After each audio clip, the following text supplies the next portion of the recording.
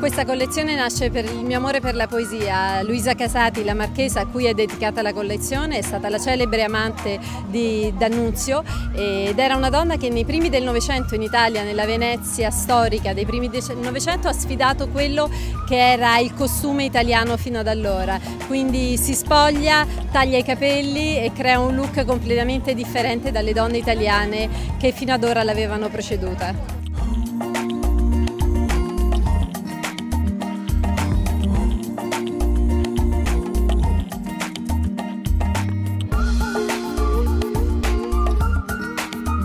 Lei è stata la musa ispiratrice di Boldini, un celebre pittore italiano, e sulle tavolozze dei colori di Boldini troviamo il bianco e il nero ed è un anticipatore del bianco e nero della fotografia, e poi c'è tanto verde e arancio, gli abiti escono come delle pennellate sulla passerella.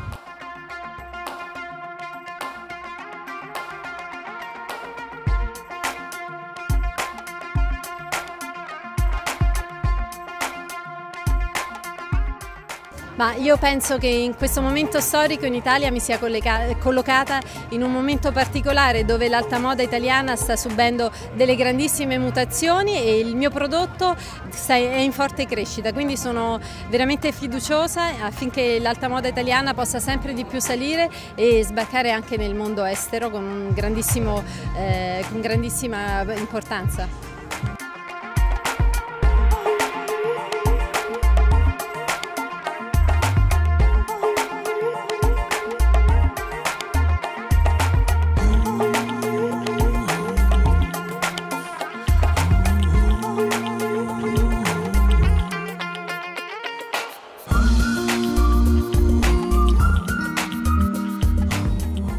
Con tanto lavoro, questo è un lavoro come tutti ovviamente, dove non si finisce mai di studiare e di imparare, tanta umiltà e tanta professionalità credo siano alla base del mio successo.